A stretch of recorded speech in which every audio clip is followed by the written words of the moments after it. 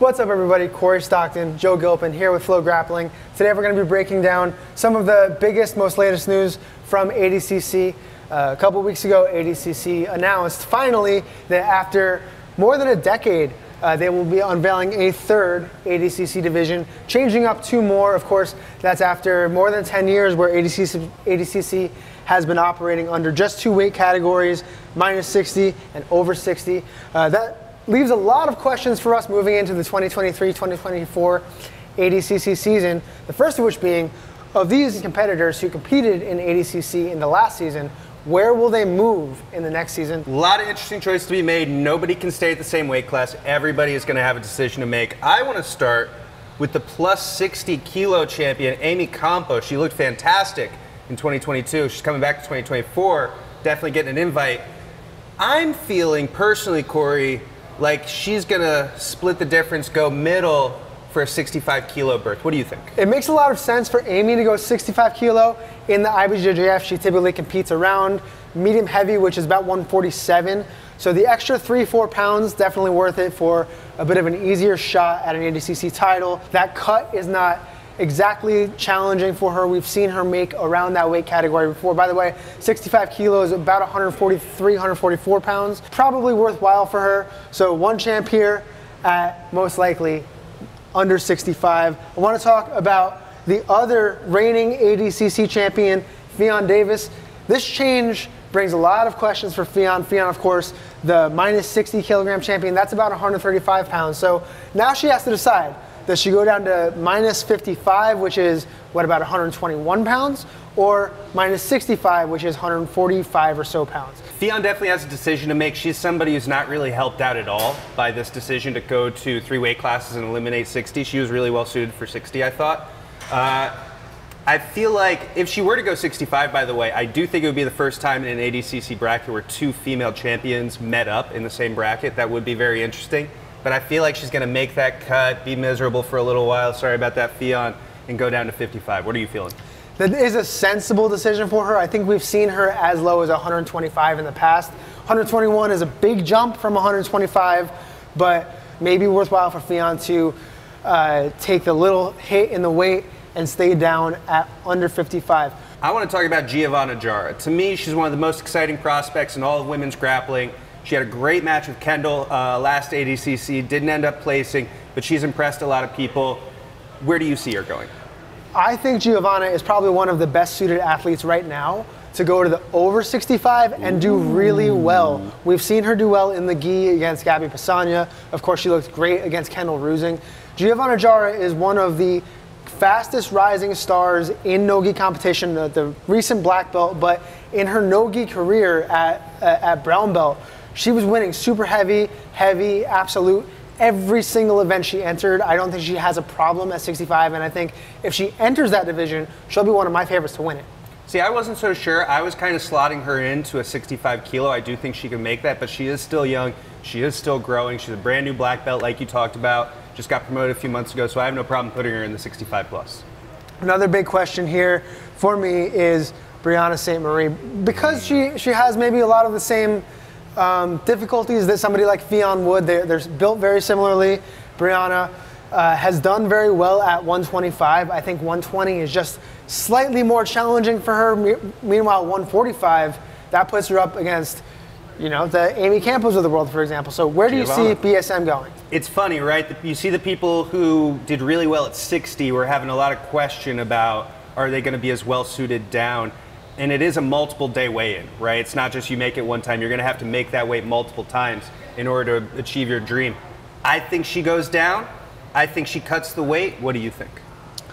I feel like wherever Ffion goes, it's likely that Brianna will go as well, or wherever Brianna goes, Ffion will go as well. I think they're very similarly suited, built very similarly, so minus 65 is also a viable option for them. Who do we have from the plus division?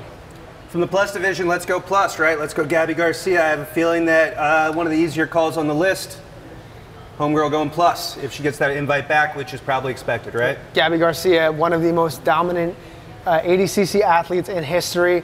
Her size has worked for her in the past. I don't see her having a problem, obviously, going back to the well where she's been so successful in 2011, 2013, 2015, 2017, 2019. Of course, Gabby's going to go in the plus 65.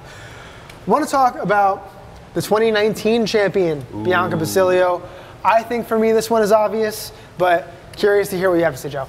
I agree. If she were to go up to 65 kilogram, I feel like Bianca would be really undersized. I feel like that would put her at a significant detriment. We're talking about somebody like Giovanna Jara potentially making 65 kilo. If Bianca were to fight there against like an Amy Campo, it would be a marked size disadvantage, right? So to me, Bianca goes light. Is that what you're thinking? One of the easier calls on the list, Bianca Basilio, going to have a really good shot at yet another ADCC title if she enters into the minus 55 division. Let's talk Rafaela Guedes. She's been focusing on an MMA career. She has been able to make 145 in the past for different events. She hasn't really competed recently because of that MMA focus, but where do you see the Atos star heading? I think that Rafaela can make minus 65, but I think it's smarter for her, for the same reason it's smarter for Giovanna Jara, to go to this plus 65. Rafaela's already built well for 65, and I think she'll probably have an athletic advantage against everybody except for maybe Giovanna, who's in the same boat. Let's take a break on this one, make an easy call. Maisa Bastos, she has to go minus 55. She's competed at lighter than that. She's done well at featherweight, but she is built as a light featherweight, even a rooster weight. Quick thing to note about Maisa, Mo Jassim's already said that she's very likely to get an invitation, and for good reason, right? She stamped her ticket to ADCC in 2021 for ADCC 2022, winning the trials at minus 60, which is 135 pounds. Maisa weighs like 120 pounds. So no clearer picture than Maisa Bastos to have a great shot at minus 55 here, and with the invitation pretty much guaranteed. Liz Clay, I think one of the more interesting decisions on this list is Liz Clay. I think she's somebody who has to be really happy that they have moved things around a little bit. Where are you feeling for the American? Liz Clay got probably one of the best deals of anybody on this list as far as the weight categories being reconfigured the way they are, because she has been kind of working her way down from consistently competing at medium heavyweight just a couple of years ago to consistently competing and thriving at middleweight in the most recent months, the most recent years. Of anybody, she is the most obvious choice to make minus 65, and I think she's a real medal threat at minus 65 this year. I agree. Amy Campo and Liz Clay is turning into a really interesting rivalry. Bia Mesquita, the 2017 world champion. I think of anybody from the minus 60 division, this is the easiest call. Bia Mesquita up to minus 65. She cuts a lot of weight to make minus 60, so I think dropping down to minus 55, not very viable for her, but that creates a kind of cool concoction here at the minus 65, right? She had that great match with Liz Clay, who's number one, really could have gone either way. I love the indication of an Amy Campo, Bia Mesquita matchup. I do want to bring up our pal Kendall Rusing. Let's talk about Kendall. Hasn't competed since last ADCC. She had an unfortunate leg injury. A lot of people were penciling her as somebody who could have made the finals, potentially could have won the tournament. Where are you feeling for Kendall? And I think she's in a much better shape if she does plus 65. I think minus 65 is just too much of a cut to run into your Bia Mesquitas, your Liz Clays, your Amy Campos. I think she's safer up at plus 65 and another medal threat who stays around there. She used to cut a lot of weight for wrestling when she was a very serious freestyle wrestler, and she's talked about how she doesn't look back on that very fondly, right? She has no problem being bigger, being stronger, being an athletic person. I think she is absolutely a threat to win 65 plus next time ADCC runs around. One more I want to throw out there, Elvira Karppinen. I have a feeling she's going to go minus 65.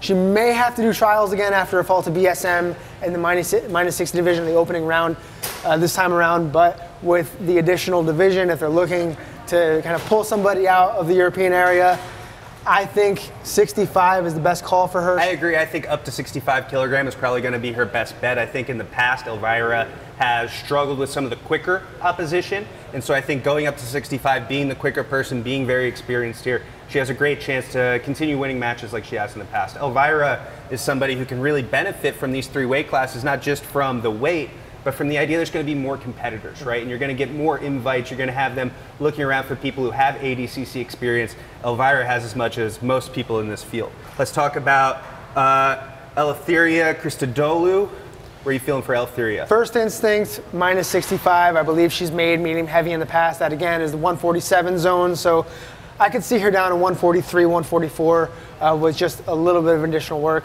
I think Eleftheria will win trials if she has to make it back.